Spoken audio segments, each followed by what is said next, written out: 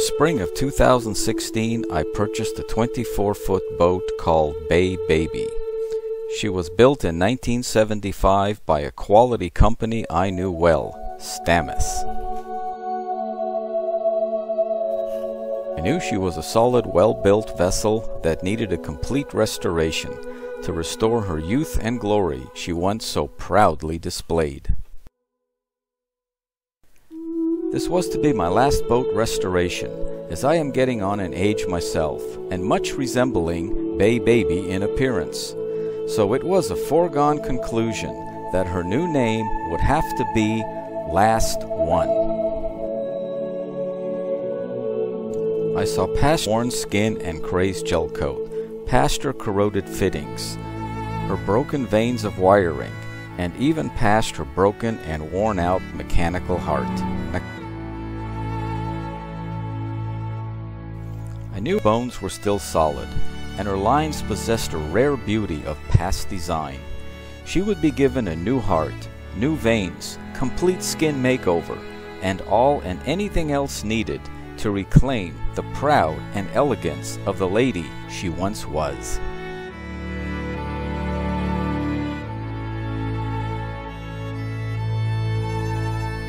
This is my story of the rebirth from Bay Baby into Last One.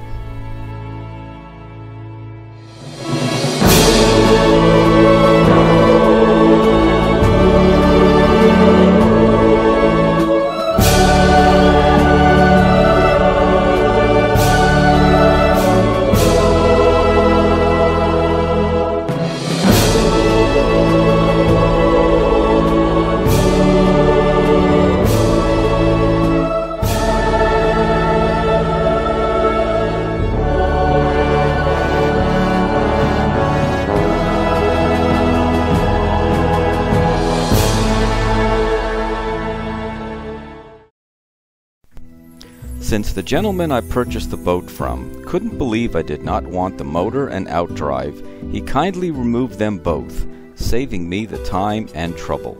The immediate problem was transporting the boat 135 miles on a broken-down trailer. After installing a complete new brake system, complete new electrical system, and adding a new tire, I decided to take the risk. Finally, here at my shop, the boat would stay on the old trailer during her rebuild until ready for launch, and then mated to her brand new custom trailer a year from now. First, strip the boat of everything to a bare fiberglass shell and keep a pictorial record of all removed. This will be useful in the rebuild and as a record of what went where. Damaged fiberglass and crazing would be repaired, and then the empty fiberglass shell sanded, painted, presenting a new durable polyurethane skin.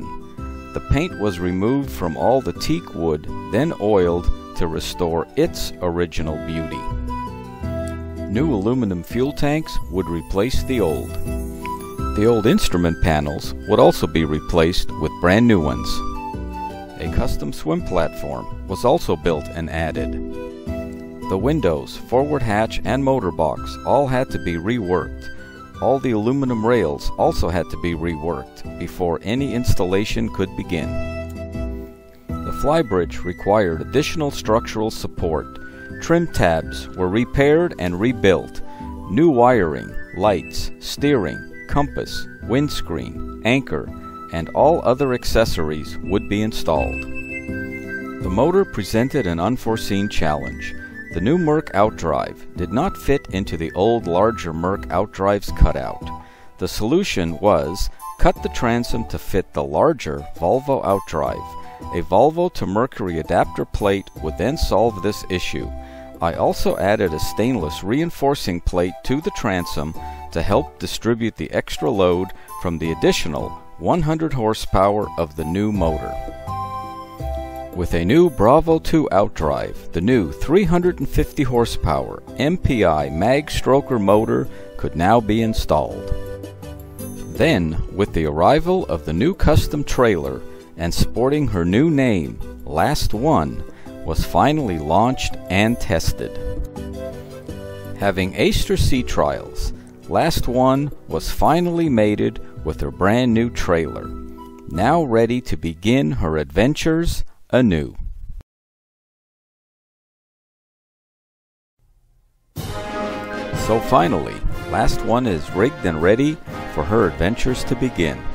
She would be used not only for personal ventures, but also as a test platform for the myriad of video products produced by my company, Subsea Video Systems. Enjoy the following previews from some of the adventures that Last One could once again proudly embark upon. And of course, all video was shot and recorded exclusively with various Subsea Video Systems products. Our typical home waters encompass the Atlantic Ocean off North Carolina and Virginia, as well as the inland waters of the Albemarle Sound and the Chesapeake Bay. Our home port is Elizabeth City, North Carolina, where most of our cruises originate and end. Therefore, a transit through the Albemarle Sound of 48 nautical miles is necessary just to reach the Atlantic Ocean via the Oregon Inlet, so cruises of 70 to 175 nautical miles a day can be common for Last One.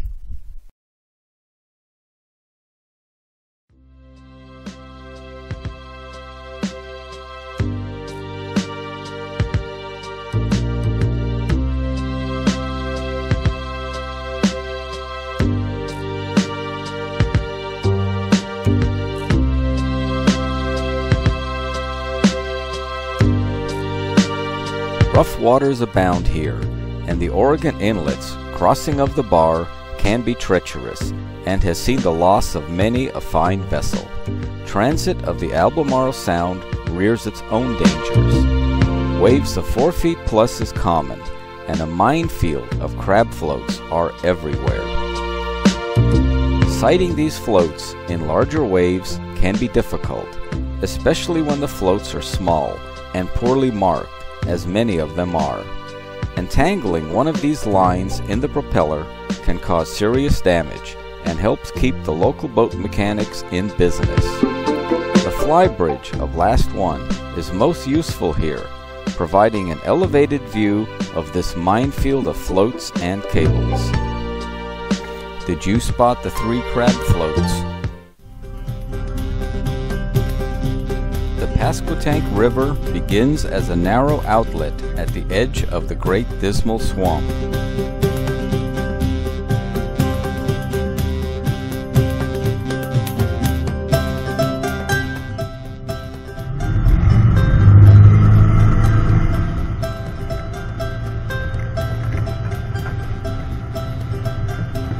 Deep enough for passage of larger vessels, caution must be exercised due to shifting logs and branches, just waiting to devour a careless propeller.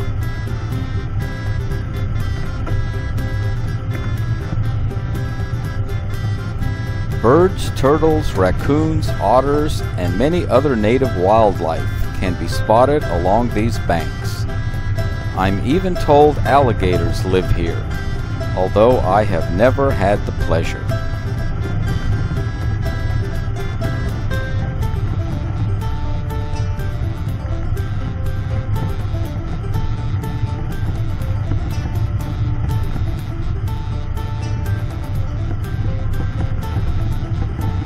Watch out, log!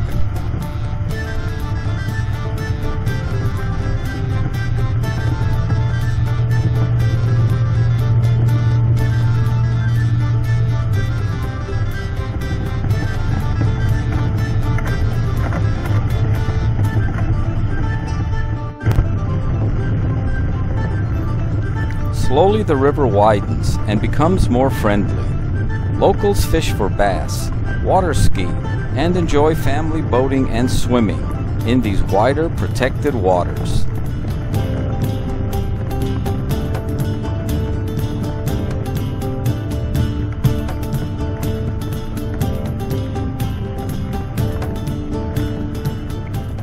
The water, although clean, is dark and brown in color.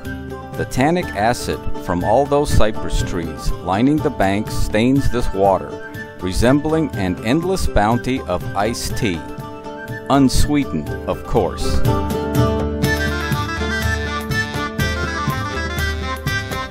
Farther on, an abandoned railroad bridge, its span removed, still crosses the river.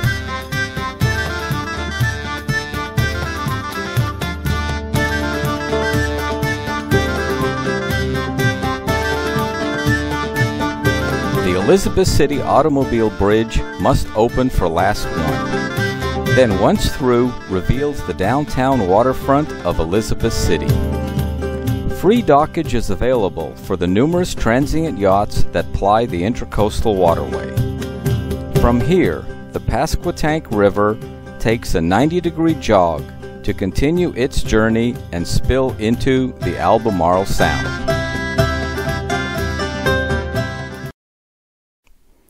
From here, Last One begins her journey to the Atlantic Ocean via the Albemarle Sound.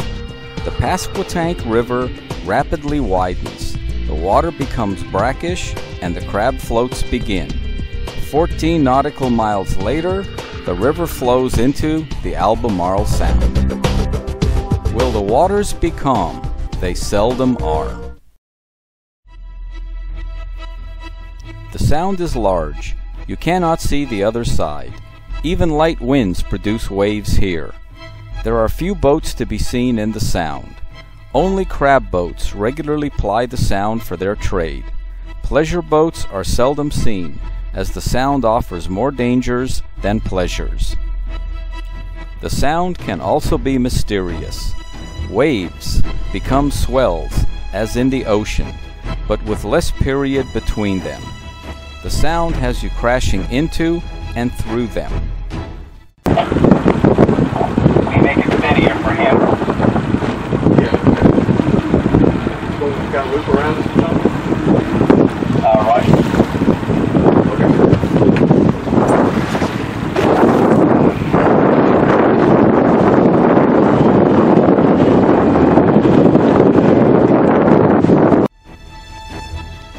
Here, waves do not always travel the same direction as the wind.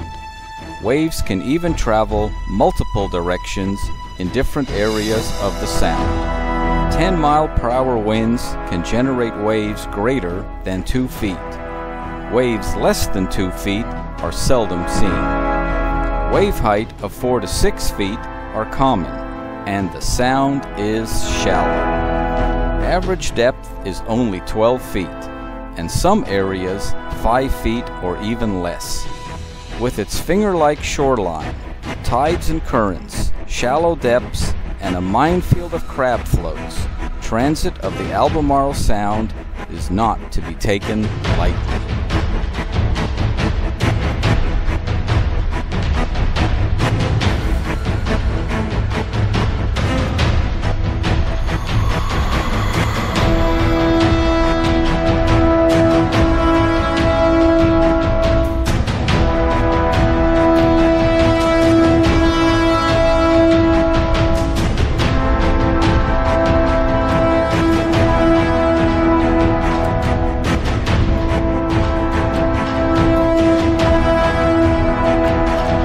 Makes for Roanoke Island, a distance of 37 nautical miles. But before we reach the island, we must cross a shallow area of only 5 feet of water.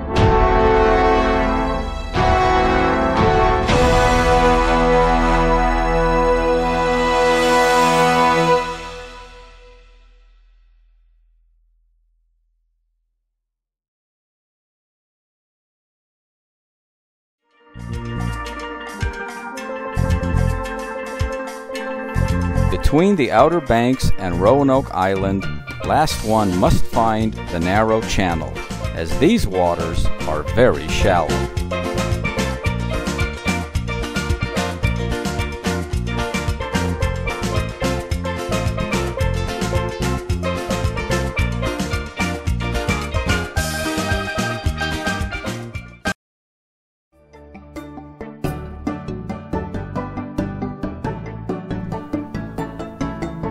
On Roanoke Island, the quaint little town of Manteo is a frequent stop for last one.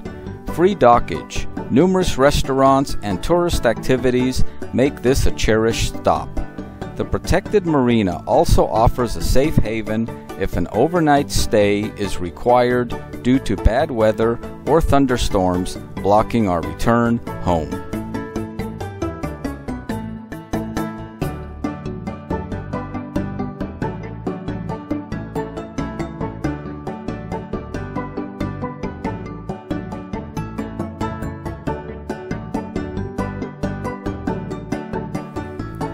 Here, the replica ship that brought the first English settlers to America.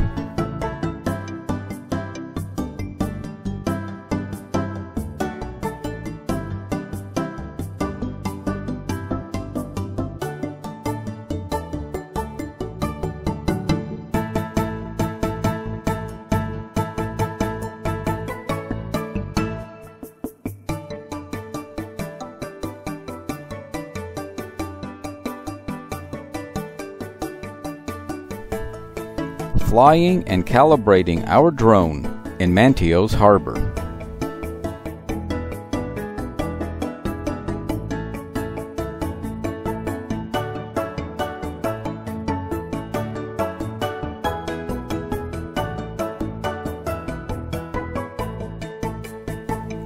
No, that is not me. I'm the smarter one, behind the camera.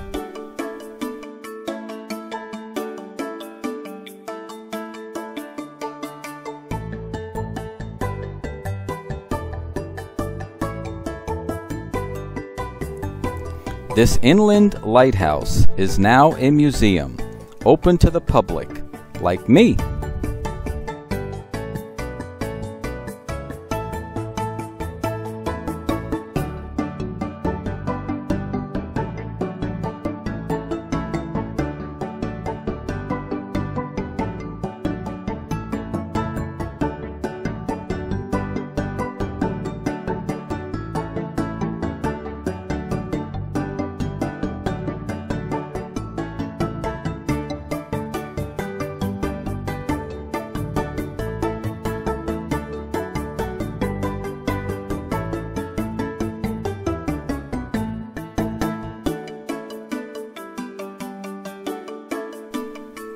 All too soon, we need to leave Manteo and continue our journey to the Atlantic Ocean.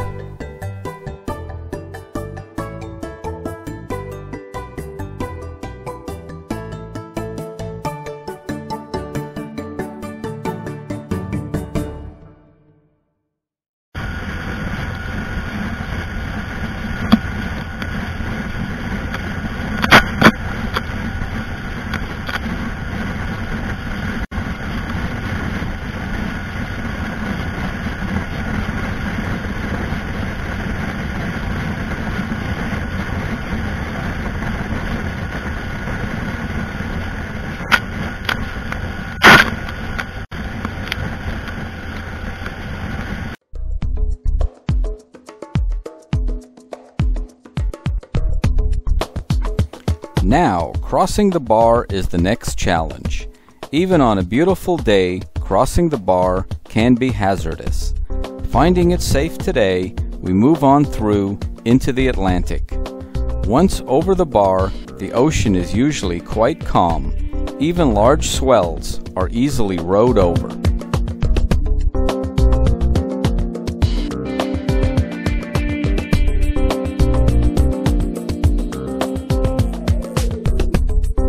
From the sea buoy, we pick a course for one of our common destinations.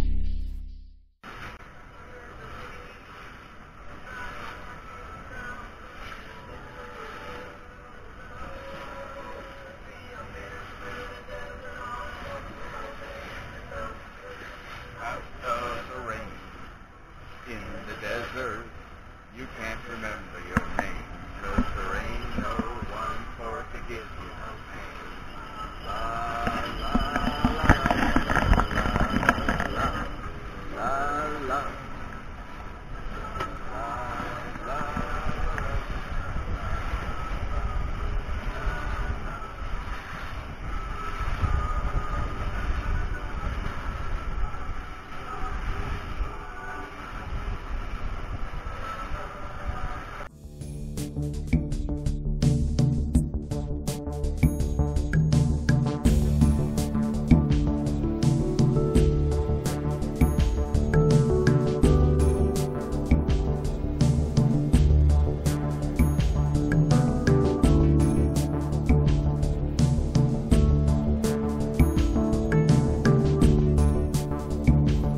Having reached our destination, in this case, Navy Tower C, 17.5 nautical miles from Sea Buoy, Oscar, India, our offshore drone tests can now begin.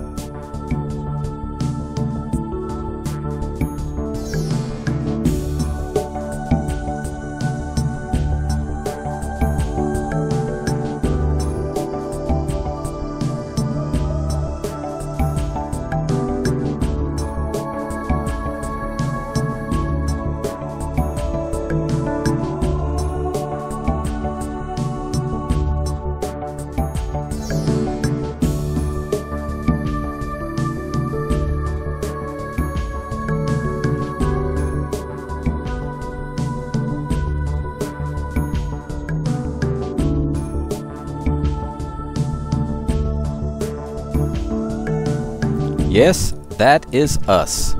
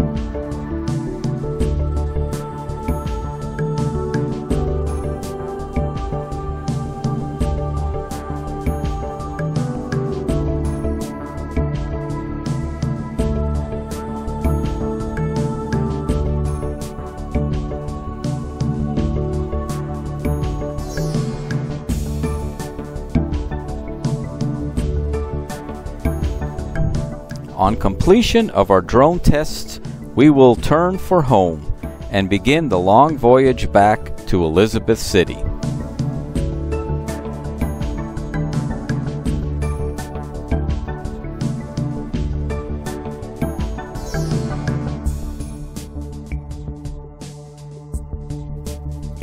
What other exciting adventures has last one embarked upon?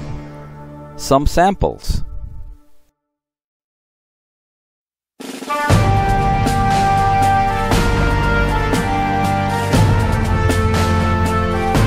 Amberjack following boat.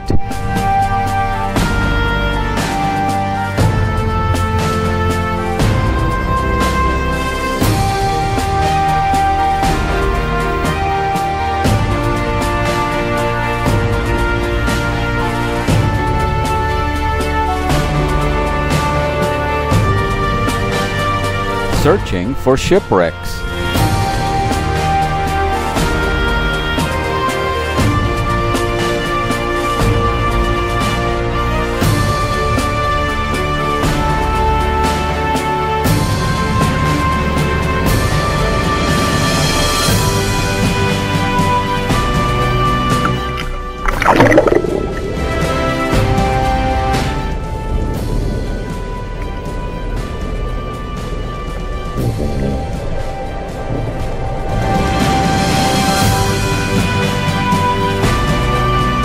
The Eagle has landed.